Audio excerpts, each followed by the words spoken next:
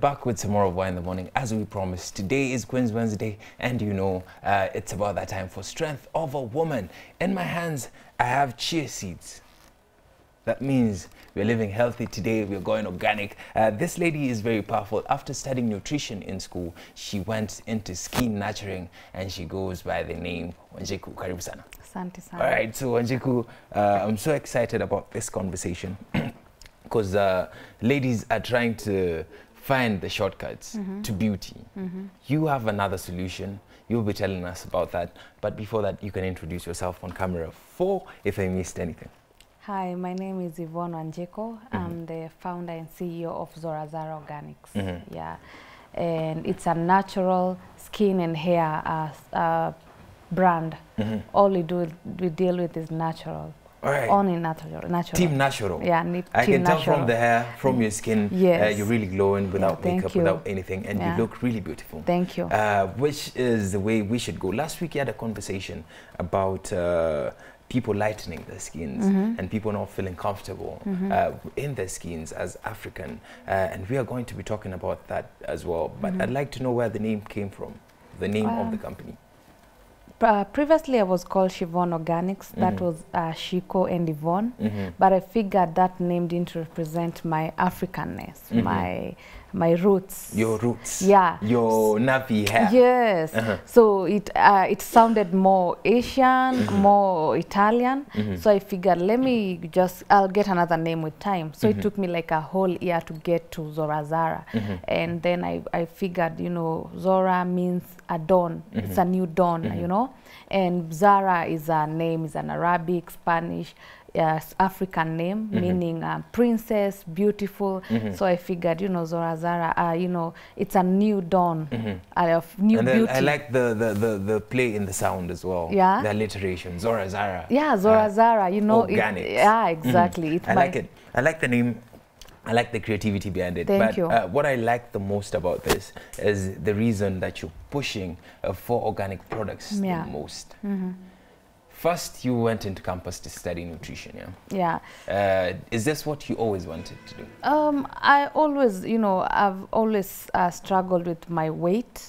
So that is something that I've always... So the inspiration came from somewhere personal? Personal, yeah. Right. Nutrition, I want to know how to... and also my skin was dry, flaky, and I didn't have time. I figured I didn't have the passion for makeup. So I figured, what can I do to still get what I need to get? Healthy and still look, you know, glow. Yeah, because I figured makeup takes a lot of time, which I'm really slow. I can imagine me doing makeup. Most of them I knew took a lot of hours to prepare for today. Yes, I think like today, if I say I woke up at 3:30 and you know there's no makeup. So if there was makeup, I think I would have to wake up at 2. That means you sleep for 2 hours. You don't become productive. Yeah, I'm slow. So I figure, let me just try some. Let me just invest on something like my hair, because also natural hair is very hard to maintain, very hard. Especially the African one I hear. Exactly. So I figured that's the time I can invest. If I did my hair plus my face, I would take the whole day. Yeah. So that's how I started. And with time, you know, I was working out, I was doing all this. I had friends. I had one friend who, she used to be bigger, but she's also into natural stuff and everything. And I got even more interested to know there's somebody else who has the same passion as me. So she's older than me, so I followed up with her. I learned, I researched.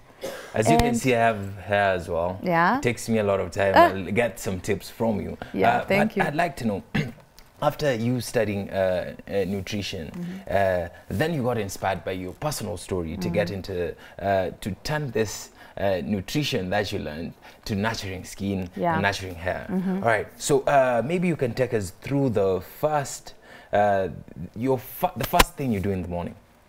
What is this? I pray. You pray. After you pray, you nurture. So you nurture your spirit. You nurture yourself spiritually. My spirit first. And then what? I drink warm water. You drink warm water? That's the first thing I do, like 2 cups. And then if I have maybe, it depends, I might have neem powder or aloe vera powder, leaf powder, or wheatgrass. I mix it up in warm water and the baobab powder. And maybe the 2 of them, moringa, I drink. Then I stay for like another 1 hour. Then I take maybe fruits. Then after that, later, I'll take my breakfast. You'll take your breakfast? Yeah. Oh, so these things are not to be taken with bread or ngwashe? No. They're things that you take? They're not as tasty, because something like neem and aloe vera are bitter. And moringa has a bad taste. Baobab is kind of sour. Yeah, sour, but I like the taste. And wheatgrass is tasteless. So you can this help when you want to get into that ritual that you participate in? Yeah, I put honey in some of the drinks. But I would prefer drinking them without honey, but I know people who use honey. Yeah, so if I have, I love my honey. I always have a lot of cages just for me. So I use my honey, but mostly I like drinking them alone. Yeah. So that is before, that is after you wake up, when you prepare for the day, right before you go to sleep. Right before I go to sleep, after I shower, of course, I'll drink either neem. Mostly I like drinking neem powder. I feel like it, when I sleep, it does something in my body, or I drink. You feel the juices flowing in. Yeah, and also in the course of the day, I might have taken maybe vegetable juice, maybe red cabbage juice, carrot juice, pumpkin. You grind this yourself? Yeah, no. Those ones I don't grind myself. I buy them from people who grind them. Yeah. So that is your ritual. Neem is a common word I've heard in the morning and right before you go to sleep. What does this neem help? It's morbaine. I know you've heard of it. Yes, some of us have been forced to drink it when we were younger, maybe when you're sick, or it's very bitter. And I've only interacted with the soap. I've never taken it orally. It has antifungal, anti-inflammatory properties. It has antibacterial properties. This is something that can heal things like UTI. Fungal infections, it helps with that. And also it helps with beauty, strengthening your immune system. It has a lot of vitamins and antioxidants, So this is something that has a lot, it's a superfood. Something that has been classified as a superfood is something that has a lot of, it's concentrated with a lot of benefits. So as a nutritionist, you can tell us that foods are classified. They're superfoods. They're superfoods, and we just have food. Yeah, everything is important that grows up from the ground. Where does matumbo fall? It has its benefits. I don't know, matumbo it's food, but it's not a superfood. It's not a superfood. Most superfoods, so neem is categorized as a superfood. Neem, moringa, chia seeds, honey. These are superfoods. I can see you have some chia seeds here. You mixed it in water. And I like how when I shake it, they get suspended before they can settle down to the ground. This means they're very low in density. They're actually not like low in density. Actually, the point is to fill your stomach up. For example, in that whole bottle, I just use like a tablespoon. And you can see it looks like it's a lot because it swells. So the point, it swells also. It swells also. And it has omega-3. Where do you get your omega-3 from? Fish? Fish, yes. From the lakeside too. Yeah, but if most of us, 99% of us eat fish that has been fried. So of course it has lost most of its benefits. So the best way to eat your fish is maybe omena or maybe the one without deep frying. And also it depends which kind of fish. Fish like salmon, which has the highest amount of omega-3. And fish is also very expensive. Very expensive, exactly. So this is an alternative for getting omega-3. Yeah, and it's very versatile. You can use it in any diet. You can use it, you can bake with it. I think you've seen it on bread, some wholemeal breads. You can cook with it, you can put it in water, you can put it in your juice. Is it different from sesame seeds? Yes, very different. Yeah. So this you say when I have a whole bottle like this and a teaspoon of the seeds, this can take me through the day if I'm that person who likes to eat light during the day. No, yeah. For me, like for example, for me, so that I avoid, you know, going into a fast food restaurant and grabbing my chips, my fries. I prefer that. You prefer this? Because yeah, it makes me, it keeps me full for longer. All right. Yeah. Talking about fast food and the cost of living, so many people work maybe in the CBD or somewhere far away from home, and they eat breakfast at home, but they don't want to eat lunch at work because they'll be forced to eat fast food or they'll be forced to spend a lot of money. What are some of the alternatives you can give them? Curry food. Curry That's food. one of the alternatives. But yes. say you're a man, and you know how men are. Men curry, okay. Yes, it's very hard for a man to carry is. food, and even the look that you get when you get your packed lunch at the office. So what are some of the alternatives you can give them? The two snacks or the two seeds? They can do nuts, they can carry fruits. Fruits are easier to carry, right? And you can actually access them. The nuts like peanuts, almonds, those ones are accessible. Water like this with chia seeds, and they can do smoothies. Maybe they can carry it when it's, what else? There's smoothies because you don't need to put it in a big, you know, bowl. But mostly nuts and fruits, especially banana. Nuts, fruits. Nuts are very filling. Yeah, and fruits like bananas. This is something that you can easily access, even in town, and it's cheaper. Yeah, and water. Water. Yeah, let's water. Take it back to basics. Yeah, go back to basics. You can live. The only thing you can live without food, but you can't live without water. You can live without food, but you can't live without water. Yeah. But at some point, it's going to catch up with you. You know, I'm a lover of food so much. So let's talk about this honey now. This is very natural honey. Yeah. This is just but one of your products. Yeah. It's packed to be sold like this, but I can still see the wax. I can still see some bees. What is the essence of this first? First of all, honey has a lot of benefits. It's a must-have in every household. Apart from colds, apart from making your skin glow, your hair, it has like it even has antifungal properties, antibacterial. You know, when bees make this honey, they make it. You know, I think you've heard of propolis. They produce. You are the nutritionist. Yeah. I think they produce their own, you know, way to protect their baby, the key, you know, the small, from any outside, any infection or wherever. So it's in the honey. So honey is a superfood. Yeah. Honey is also categorized as a superfood. Yes, it is. With the neem and... neem, chia seeds, quinoa. There's a lot of superfoods.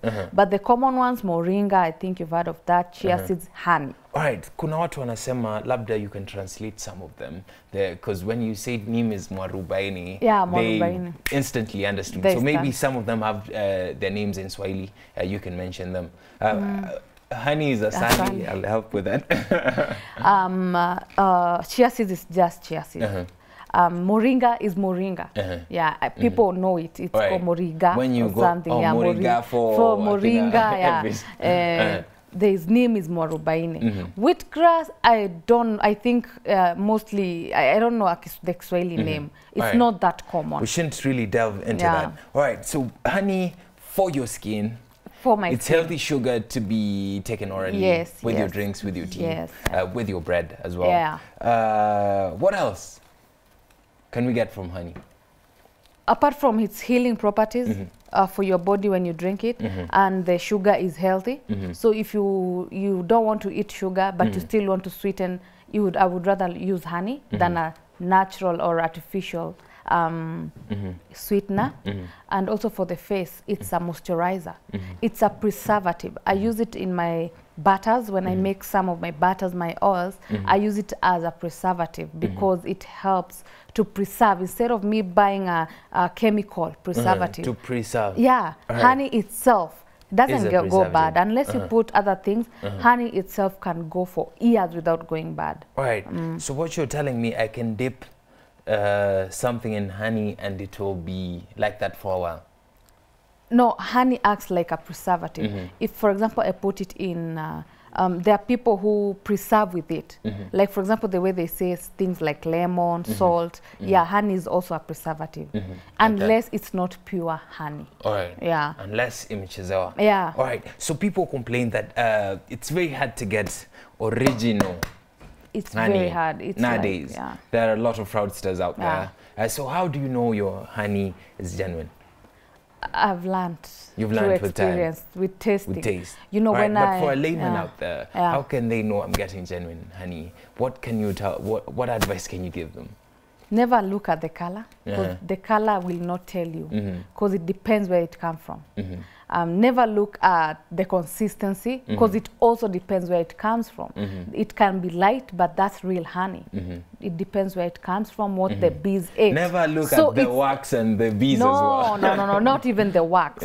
Just taste it. That's the best way I can say. What about your supplier? Of course, my supplier, I had... Not really your supplier. Checking your suppliers also. Yeah, one thing. check on it. And also just taste. If you can get a smaller, you know, if you want to buy, get the smaller package, taste it, you know, you'll feel it. You'll know something that is real. And if it's not, and if you don't know, there are people who know around you. Because I know some people don't know. You can always confirm. Yeah, you know, yeah, you can always consult. And when you get that person that sells good honey, don't leave them. Don't leave it's rare. All right, because it's rare. Yeah. All right, I'm really interested in this powder right here. Yes. This is a powder, and this is something I can go out somewhere and scoop from the ground. Yes. And I've been stepping on it all my life. Yes. I never knew the benefits that come with it. Tell me more about this clay. That's a clay. It's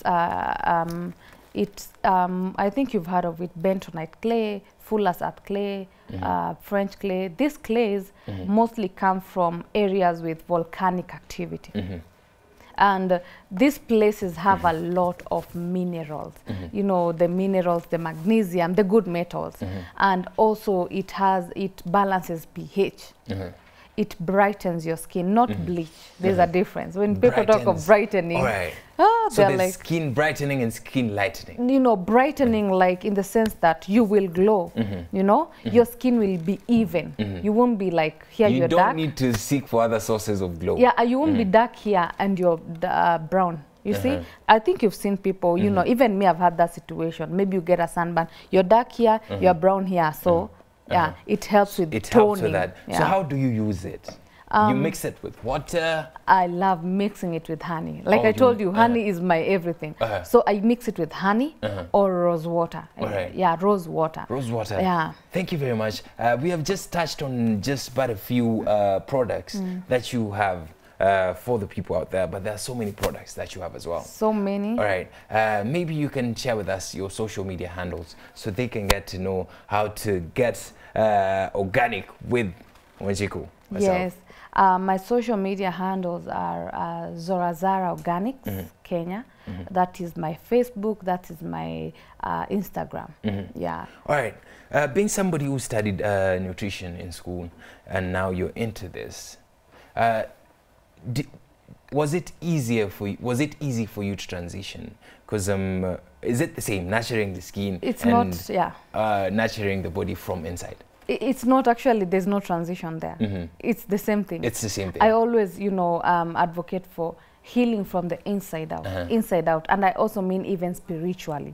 Healing from, when you're not happy on the inside, eventually your face will show, right? Yeah, yeah. Makes sense. That's exactly. A good analogy. Yeah, So if it's from the inside out, so your stomach, your gut is, you know, your skin is just an indicator. Your hair is an indicator. So what you were saying, there was no transition there. There's no transition there. It's the same thing. For the skin, can work for the skin, can work for you, for your tummy, can work for your body. If it's working for your tummy, it's not killing you, it's not hurting you, it can work for your skin, for your hair, like honey. As a matter of fact, it's the best for your skin. Exactly. Wonderful. If it's fruits or wherever, you can do a mask with them. At home, lemon, you can eat it and you can still use it on your face. It will help to reduce black spots, you know. As much as you're in this business, making some money off it, packaging and branding and selling, there's something that you're preaching. There's a goal that you have. There's an aim that you have, and you're so passionate about it. What is this? Share it with the people as we come to the end. I'm really passionate about people changing their perspectives about nature. You know, Mother Nature is why it's called Mother Nature. It's beautiful, you know, and you're beautiful the way you are. You're handsome the way you are. All you need to do is change your perspective and, you know, your spiritual. The inside, you know, from your spirit, your body, your mind, and your soul work simultaneously.